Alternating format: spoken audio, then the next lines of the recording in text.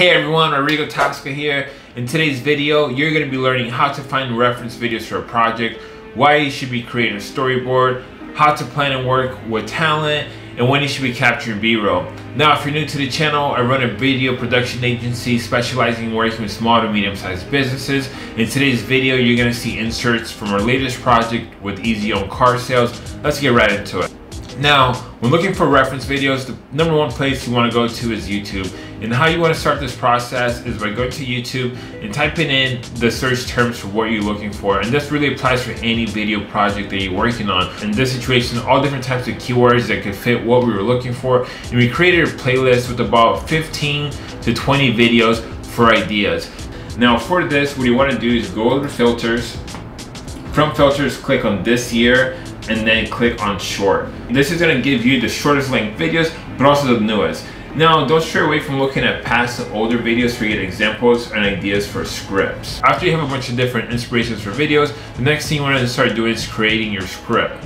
After you have your script finalized, our next step is to go to canva.com and use one of their pre-made templates to start laying out our script. And then next, you want to go to Shutterstock and look for all the different images that might fit the story that you're looking for, and then upload those to Canva to create your storyboard. So another reason to have a storyboard present is that this storyboard, before the shoot starts, gets sent over to the client, and the client approves this so they know exactly what the end video is going to look like. This is kind of a reassurance for you as a creator that you're not spending any time creating something that the client's not going to like. Now, from your storyboard, the next thing you want to do is create a shot list of everything that you're going to need, which leads us to our next step, planning and working with talent. Now, when shooting with talent, the first thing that you want to do is to plan out all the shots with talent first. One of the main reasons is that when working with business owners, they tend to get busy or very limited on time. So by you capturing all the stuff needed with them first, it really clears up the rest of your day to capture the different things that are not necessary for them to be around. Now, for the first thing that we did for this, we actually moved the car out of the sun into a shady area next to the building where we were able to get consistent light throughout the project. And now when we actually figured out where we're actually framing the car at, the next thing that we did is that I went and acted as the actor and walking in and out of the frame and reenacting the things that we're going to be capturing, while Gabe or DP made sure that everything looked good on camera. And the reason you want to do that is that you don't want to spend time with the actual talent if things are not ready to go. You want to make this as smooth as possible. So for this situation, what we wanted to do is we planned out our salesperson to be interacting with the customer as the first parts of our shot. After we had everything set up with framing, we actually brought them over. We showed them the storyboard so they know what exactly we're looking for. And then also spend time with them going over what I want them to do and pretty much reenacting these parts for them so they can see exactly what we're looking to capture. Now we have them redo the scenes over again about 5 to 6 times.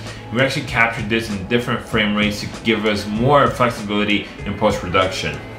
So after you capture all the necessary things with the talent, you're going to move on to the next step, is capturing your B-roll. Now, following your storyboard for the project, you're going to capture everything needed. Then from there, capture any other necessary B-roll that you might see relevant to help tell the story, or anything that you might have not thought of that now that you're actually at the facility might seem interesting that you want to include in the video. So for us, we use a lot of different shots using a Ronin or even a drone just to show the vast variety of different cars that they had here. If you found this video helpful, consider hitting subscribe and leaving us a like, or even a comment for any upcoming videos or tutorials that you might want to learn. And as always, thanks for watching. Need a car but have bad credit? No credit, repo, bankruptcy, first-time buyer, or passport only? At Easy Owned Car Sales, everyone is approved. No dealer fees. With over 200 vehicles to choose from, all covered by a 1-year limited warranty. We're here to help you find the perfect vehicle that fits your budget. Shop online at easyownedcarsales.com or visit us north of PGA on US 1. Call today to schedule your test drive.